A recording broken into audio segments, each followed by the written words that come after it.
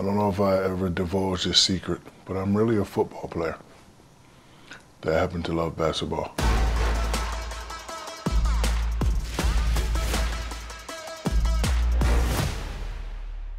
I like to tell people jokingly that I am the reason that big guys do not want to play in the paint anymore. Before I fell in love with Magic Johnson and Larry Bird, Too Tall Jones and Mean Joe Green was my guy. So when I came to the game, I realized that I was good, but I wasn't that good. I was okay, fundamentally sound, but I had to create a niche. So my niche in high school, I was taller than everybody, okay? My niche in college was long, athletic.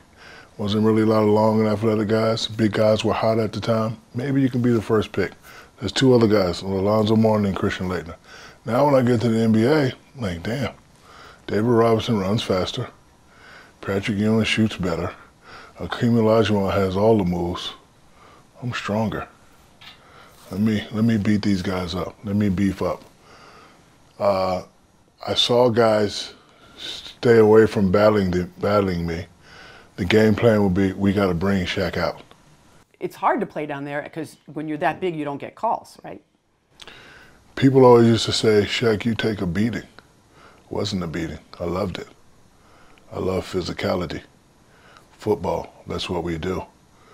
If I didn't take a beating, I didn't feel like I was playing hard enough.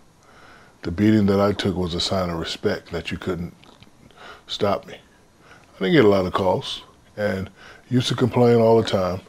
But one thing I love about David Stern is he was real. So we go in his office one day, because I'm at the end, and I'm letting him know, Mr. Stern, next time somebody hack a Shaq me, I don't mind taking 15, 20 games. And he says, son, if we call every foul that was committed on you, the game will last 4 hours. And I thought about it, like, you're right. And he said, Shaq, you're over here complaining about fouling. I got 28 teams complaining about you. And I thought about it, and I was like, and I'm all about the game. I don't want to shoot 100 free throws anyway. I don't. I don't want to read Shaq 20 out of 100. I don't want to, let's just play. And then I said to myself, okay, I'm not getting the calls. If I could withstand that and play through that, I'll be unstoppable. So I had to program myself not to really worry about it. But the more physical I became, I just seen all the other centers do this. They just slowly keep doing that, keep doing that, keep doing that. And now, 15, 20 years later, you got guys shooting threes. It's cute. It's not something I would do. And somebody asked me the other day, oh, Shaq couldn't play today. But you're not paying attention.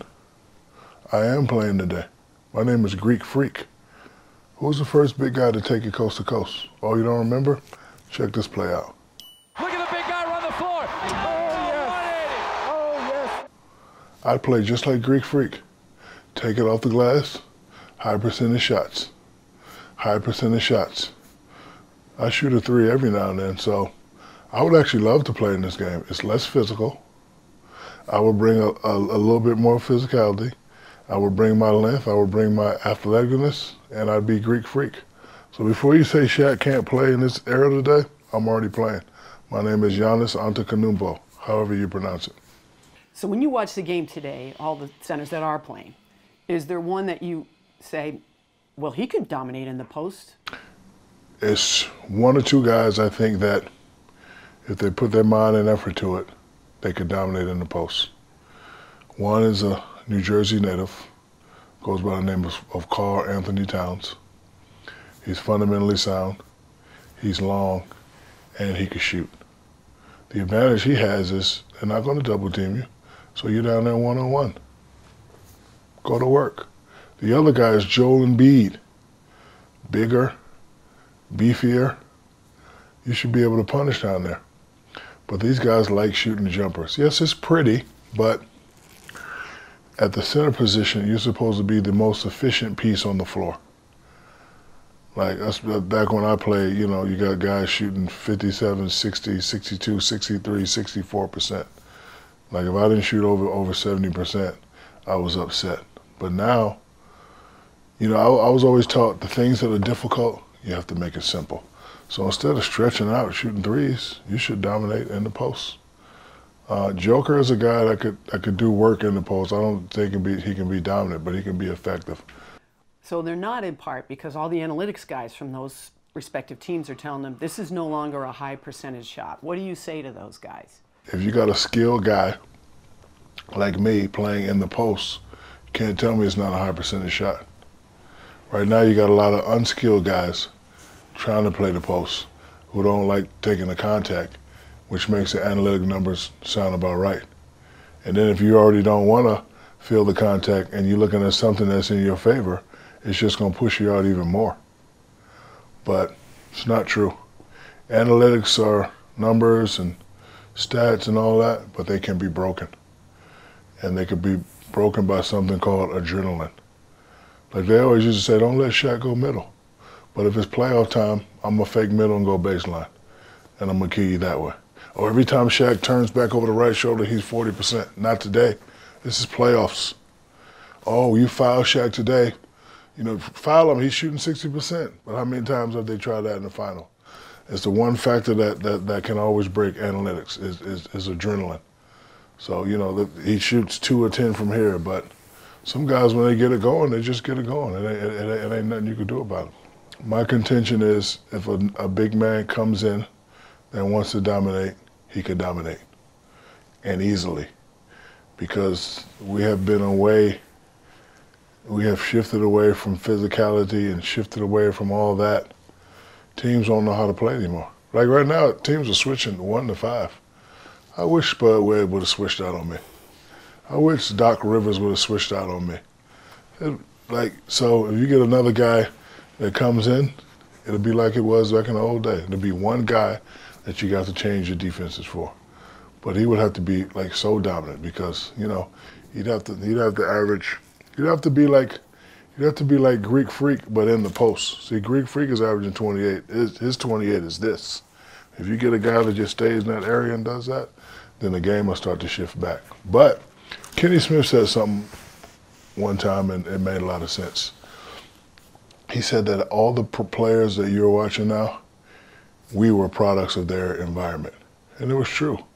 Because when I was coming up, big guys didn't shoot jumpers. I watched Ewan. And I watch all these guys, Kareem. We never shot jumpers, right? So then I'm pushing all these guys and beating all these guys out, and here comes Dirk and Garnett and all these guys.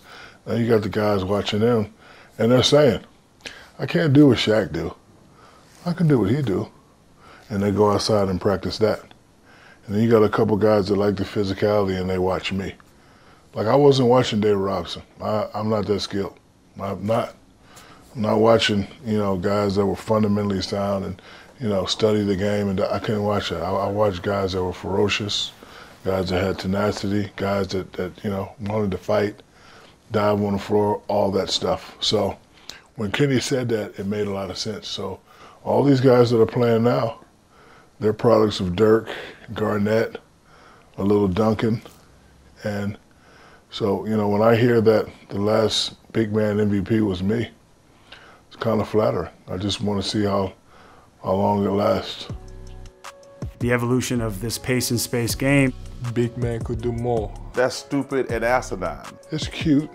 You're better off shooting the 3. I'd be Michael Jordan in this era. I'm old school. You have to adapt or change sports.